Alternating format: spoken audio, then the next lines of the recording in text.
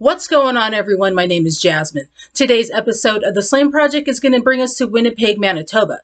On December 1st, 2022, Winnipeg Police identified an alleged serial killer named Jeremy Skibicki. He is thought to have 4 victims. They are Rebecca Contois, Morgan Harris, Marcedes Myran, and a Jane Doe given the name Buffalo Woman. And only Rebecca has been found, and the other 3 are thought to be lost in a landfill. And I am also going to be talking about another woman from Winnipeg named Tanya Nepanak. A serial killer confessed to killing her in 2011, and she is also thought to be lost in a landfill. And all information in this video is current as of December 10th, 2022. And if you would like to see more videos on missing and murdered Indigenous people, click that subscribe button and the notification bell. Now let's get right into it. Winnipeg has a long violent history against Indigenous women. It is a minefield for MMIW cases. Many factors come into play, such as racism, homelessness, addictions, poverty, domestic violence, and past traumas, including intergenerational trauma. Growing up in foster care or having children in foster care also plays a factor. We are essentially the perfect victims, and killers use that to their advantage. They know that no one outside of the Native communities will really care when an Indigenous woman comes up missing or murdered. We are often forgot about in the media, and most times there is lack of concern from law enforcement and the public. Indigenous families will often be the ones who print out the missing person flyers, run social media campaigns, and conduct ground searches for their missing and murdered. There would be no one else looking for their relatives if they did not take matters into their own hands. It's essentially a living nightmare, and it leaves many families traumatized over the whole experience. Canada launched a national inquiry into missing and murdered Indigenous women and girls in 2016. MMIW advocates had fought for a long time to get their government to do this. There were previous studies and symposiums before this, but having this done at a national level would ensure a more in-depth understanding of the MMIW epidemic that has plagued Canada for so long. The process of fact collecting and interviewing victims' families was a long, heartbreaking process. In 2019, a final report was published, and 231 calls for justice were recommended. These recommendations are an attempt to stop the violence towards Native women. The Canadian government stated that the violence against Indigenous women amounts to genocide. It also confirmed what was already known, that the violence towards Indigenous women originated from acts of colonization. But to date, at the end of 2022, there has been little to nothing done about these recommendations, and the continued slaughter of Indigenous women continues in Canada. And many people say that these murders have been normalized in the public eye and is causing a lack of empathy from non-Indigenous Canadian citizens. Winnipeg, a city with a large Indigenous population, is no stranger to violence against its people. Its most notable case would probably be that of Tina Fontaine. But the city's next chapter in the MMIW epidemic would come in the form of a serial killer that seemed to have butchered his victims. And this would shake the city to its core. So much so that MMIW advocates stood together in solidarity across Canadian cities to urge the government to declare a state of emergency in an attempt to keep Indigenous women safe and to raise awareness of the ongoing genocide. In some of my other videos, I have spoken about some of the root causes of the MMIP epidemic. They range from residential schools, the education system, child welfare, racism, addictions, and human and drug trafficking. I will put some video links in the description box if you want to watch them later. On December 1st, 2022, Winnipeg Police announced that a man in custody for murder was an alleged serial killer and is suspected of having 3 more victims. The man's name is Jeremy Skibicki, and he is 35 years old. His now deleted Facebook account was riddled with white supremacist material and violent comments. He also said he was a member of Holy Europe, which is a small faction of a broader far-right movement. He was also known to be a very violent person to his ex-wife, Erin. She had stated that she met him in February 2018 outside of Siloam Mission while she was waiting for a bed. She had been struggling with meth addiction at the time. Jeremy had approached Erin with some of his friends and befriended her.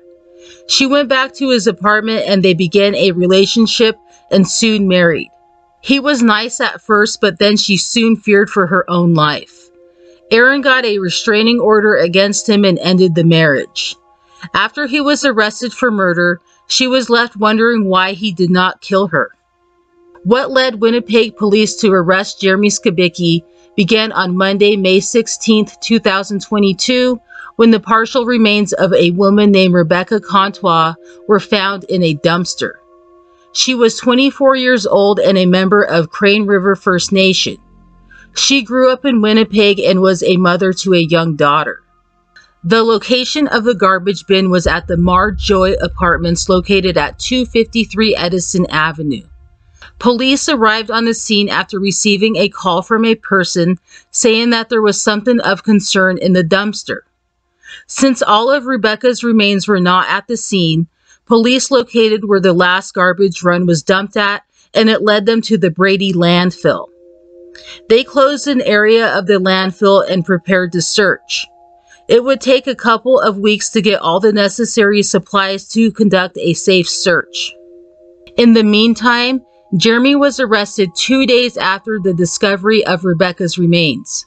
Police searched the area around the dumpster where Rebecca's remains were found, and also Jeremy's apartment, which was located at 259 McKay Avenue, which was a couple blocks away. Police have been very tight-lipped about any information pertaining to the case, and they did not say how they determined Jeremy was a suspect. But it could be possible he was caught on someone's surveillance camera when he dumped Rebecca's body. The caretaker at the apartment building where Jeremy stayed at on McKay Avenue said that Jeremy would often have female friends over and make them wait outside while he went to the store. Jeremy lived on the top floor and was also helping renovate another unit next to his. So when police searched his apartment, they also searched the vacant unit he was helping with. The night before Rebecca's remains were found, the caretaker said that Jeremy made a few trips to the dumpster out back. He was throwing away garbage bags full of clothing, and the caretaker even saw a backpack. It is possible the clothing Jeremy was throwing away were his souvenirs, but something had to prompt him to throw away the items he was holding onto. It seemed as if he knew he might get caught soon and was disposing of evidence. According to the caretaker, there were times when Jeremy could have the whole apartment building to himself during the day because everyone was at work.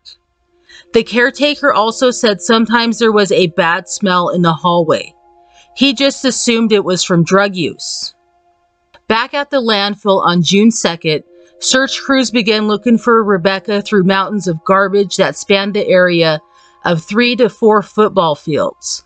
More of her remains were found on June 14th, and she was positively identified on June 21st, 2022. Police stated at the time Rebecca was found that they believed there were more murder victims. Homicide, missing persons, identification, and forensic units spent about 6 months piecing together Jeremy's movements and running forensic on the evidence collected from the search of Jeremy's apartment building. They would identify 3 other probable victims of Jeremy Skibicki and made the announcement on December 1st, 2022. Since Crown attorneys already reviewed the necessary evidence used to charge him with the 3 additional counts of murder, there will be no preliminary trial. The case will head straight to trial, and the date was set at January 13th, 2023. They said that DNA played a role in identifying the additional victims, but they would not elaborate on what was tested. Clothing found during the search could have been tested, or there could have been large bloodstains that would indicate that the person had died. The 3 other victims were identified as Morgan Harris, Marcedes Myran, and an unidentified woman who was given the name Buffalo Woman by First Nations elders. The order in which police think they were killed is as follows. Number 1. Buffalo Woman is believed to have been murdered on or around March 15, 2022. Police believe she was in her mid-20s with an average build. She wore a reversible Baby Fat brand jacket. One side was solid black with the Baby Fat logo of a cat on the back. When worn this way, there was a fur hood lining visible. When reversed, the whole jacket consists of striped black and white fur. And it is very possible that this jacket could be at least 10 years old. Baby Fat was established in 1999 by Kimora Lee Simmons. She left the company in 2010, and the company just recently made a comeback in 2019. But the clothing line now looks more athletic than the jacket that belonged to Buffalo Woman. So this jacket could be a hand-me-down, bought from a thrift store, or received from a donation box. You are urged to call the Winnipeg Police if you knew someone who wore this jacket, but also do so if you remember anyone having this type of jacket from years prior. Winnipeg has a diverse First Nations population, so Buffalo Woman could be from anywhere in Manitoba or Canada. She could have also been out of touch with her family. Unfortunately, no sketch of her likeliness can be made because her remains have never been found. I will explain this a little further down in the video. Number 2. Morgan Harris was a 39-year-old mother to 5 children and a grandma to 1. She was a member of Long Plain First Nation. It is believed she was killed on or around May 1st. Her family describes her as silly and happy-go-lucky. They also said that nobody ever had a bad thing to say about her. For the last 15 years of her life, Morgan struggled with addiction and homelessness. Her family searched for months when she went missing and never gave up hope of finding her. Morgan usually hung out in downtown Winnipeg and was last seen near Main Street and Henry Avenue. A candlelight vigil was held at 259 McKay Street where Jeremy lived. Police told one of her daughters that there was evidence found there that linked Morgan and another victim, Marcedes Myran, to Jeremy Skibicki. Number 3. Marcedes Myran was a 26-year-old mother to 2 children aged 7 and 8. She also was a member of Long Plain First Nation. Police believe she was killed on or around May 4th. Her grandma said she liked to tell jokes and had a big smile. She was a nice girl who trusted people. Marcedes had lost custody of her 2 children and started living on the streets after that. Her grandma said that losing her kids broke Marcedes. Marcedes' last contact with her family was on March 15th. And this is the approximate day that police believe that Buffalo Woman was killed. How they determine this is unknown and strange because nobody knows who she is.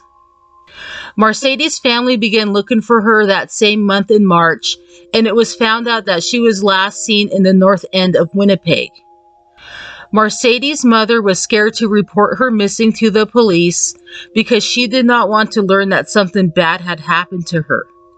Her family hoped and prayed that she would show back up and everything would be fine. But she was eventually reported missing on September 27, 2022. Posters were put up everywhere and every possible place was searched. Marcedes' family is now caring for her children. And Rebecca Contois was the 4th known victim. She was the first and only one to be found. Police have stated that Rebecca and Jeremy knew each other, but would not elaborate. It is also unknown how the other victims were connected to Jeremy, or if they even knew him prior. And police think that Jeremy acted alone, but remember his ex-wife said that when she first met him, she was approached by him and his friends. Police also will not speculate on a motive or if they think he targeted Indigenous women. But many people think that he did target them and that he should also be charged with hate crimes. But it also appeared that Jeremy was targeting homeless women. It would be easy for him to entice them with drugs or alcohol and get them back to his home, perhaps offering them a place to stay. It was then revealed that the remains of Morgan Harris, Marcedes Myran, and Buffalo Woman have not been located, but there is enough evidence to charge Jeremy with their murders. Police stated that they believe their remains are in a landfill, and they let people assume that it was the Brady landfill where Rebecca was found. It was later discovered that police believe the remains of Morgan and Marcedes are actually at the Prairie Green landfill and not the Brady landfill. It has not been stated where they believe Buffalo Woman is. And Winnipeg Police Chief Danny Smythe stated that they would not search the landfill because they said it was not feasible because too much time has passed. Rebecca's partial remains were found in the dumpster soon after death, so police were able to pinpoint an area where her remains were located at the Brady landfill and isolate the area. The garbage truck used to transport her was equipped with GPS and a camera. In the few hours from the discovery of her body and when the Brady landfill was isolated, about 100 truckloads of garbage were dumped. They did not have this advantage with the other victims who were disposed of at Prairie Green. Chief Smythe used this as his reasoning for not conducting a search for the additional women. By the time that police were aware of Jeremy Skibicki on May 16th to June 20th, when they realized that there were more victims, 34 days had passed and 10,000 truckloads of garbage had been dumped at Prairie Green landfill. In that same time frame, there also were 1,500 tons of animal remains and 250 tons of asbestos dumped with the garbage. The garbage on the site was then compacted and buried 40 feet deep under 9,000 tons of construction clay by the time the investigation led police there. Chief Smythe stated in a press conference on December 6th, after a question from a reporter, that there was no consultation with the federal government before deciding that it was not feasible to search the landfill for additional victims. With such a tall order of searching a compacted landfill, an attempt should have at least been made to ask for outside resources. The action of searching the landfill is beyond the means of what the Winnipeg Police Service can provide. Many in the Indigenous community are outraged and horrified at the decision of not searching the landfill, and it is sending a signal to the public that it is okay to murder Indigenous women and throw them away like trash. There have been several calls for the resignation of Winnipeg Police Chief Smythe. Chief Smythe responded on December 9th and said that he had fulfilled his duties as police chief by painstakingly gathering the necessary evidence needed to warrant the arrest of Jeremy Skibicki. He went on to say that this is one of the most important cases of his career, and he intends to see the case through. He is hopeful that a conviction will be secured and that justice will be served for the victims of these heinous crimes. He also is now working with the Winnipeg Police Board and the mayor to seek possible solutions to recover the remains. Mark Chambers, who is the chair for the Winnipeg Police Board, said that the search would be a humanitarian effort rather than gathering any evidence. But I should add here that having the remains would be good for the case. No body homicide convictions are a little more complicated than normal cases, and some jurisdictions will not even attempt prosecution without remains. It eliminates any doubts that the person is still alive and well. Morgan Harris's daughters, Cambria and Kara, have become her voice, and they are doing a great job advocating for their mother. They traveled to Ottawa to address the federal government about the decision not to search the landfill. They spoke about the need to find the bodies to give them a proper burial and to say that all human life matters. They also said they would search themselves if they had to. With so much support for these victims that have not been found, I do see it possible that there would be hundreds or even thousands of volunteer searchers. On December 8th, 2022, it was announced that operations at the Prairie Green landfill had been paused. Indigenous community leaders had requested the pause in operations, and they have also asked for an assessment and feasibility study for locating the other remains. A forensic expert in California had stated that it is possible to locate the remains, but he stated it would be difficult, expensive, and time-consuming. The forensic expert also said that to pinpoint a search area or layer, you could look at the contents of the garbage for newspapers. These have dates on them, so it would be a good indicator of what area to search. The Indigenous community is ready to step up and help aid in the search. Bernadette Smith, one of the founders of Drag the Red, responded to a question in the Facebook group and said that they would put out a call for volunteers when and if they ever get the clearance to search the landfill. Chief Smythe had said that funding was never an issue. Proper investigations take time and money. So I guess Winnipeg Police do not think finding the remains of these women were worth the time or effort.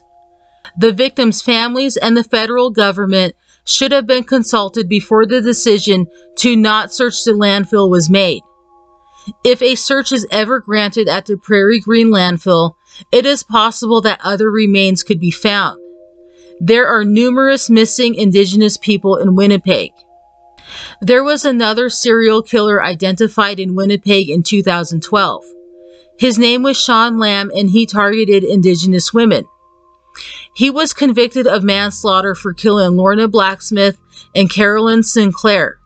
He received 2 20-year sentences. His third victim was Tanya Nepanak. She was a 31-year-old mother who lived in the West End of Winnipeg. On September 13, 2011, she left her home at about 11 p.m. to go to a nearby restaurant to have a drink. She only had $5 with her, so she should have come right back. After Sean Lamb was arrested for the 2 other murders in 2012, he confessed to killing Tanya. It is believed that Sean killed Tanya the same night she went missing and disposed of her in a garbage bin. A search of the Brady landfill was started on October 3, 2012, but was stopped on October 9th without ever finding her body. At the time, Constable Jason Michaelson stated that the search was grueling and that officers had to wear respirators because of the risk of being exposed to toxic gas during the excavation. He then stated that the officers' safety was paramount. But the fact they only searched for about a week shows their lack of commitment. Sean Lamb would eventually have the charges against him for Tanya's murder stayed because it was discovered that he was paid $1,500 by Winnipeg Police for his confession to murdering Tanya. Her body also was not found, so that complicated the situation more. But he most likely did kill her because he pled guilty to 2 manslaughter charges and also led the police to Lorna's body. So it's not like he was completely innocent. To add insult to injury, Tanya's aunt Sue Caribou said that Winnipeg Police told her that if the family wanted to, that they could erect a memorial for Tanya at the Brady landfill. This is an extremely insensitive thing to suggest. This angered Tanya's family immensely. All they wanted was to find her remains and bring her home. These women and any other people in the dump deserve to be found. Their families would like to give them a proper burial and have a place to mourn, visit, and honor their memories. The fact that this could happen and not have a huge public outcry amongst non-Indigenous people is disgraceful. Mass unmarked graves at landfills and residential schools should not be considered acceptable. No matter the person's age, race, or social standing, all people deserve to be found. And does Jeremy Skibicki have any other victims out there? The police do not think so. But these murders seem like the work of a seasoned killer. The fact that he had 4 murder victims in the span of a couple months is frightening. If he does have any more victims, how long has he been killing? In Facebook posts from people who knew Jeremy, he was known to hang out with Indigenous people. Is he connected to any more missing people? Jeremy is currently being held at the Milner Ridge Correctional Center. His attorney says that he plans to plead not guilty. And I do hope that the Winnipeg Police and the Crown Prosecutor has their case together, because we do not need another acquittal as in the case of Tina Fontaine. Thank you so much for watching today's video. I'm going to probably be keeping track of Jeremy Skibicki's trial and probably do an updated video. And if you knew any of these victims, please share any memories of them. And I will see you in my next video.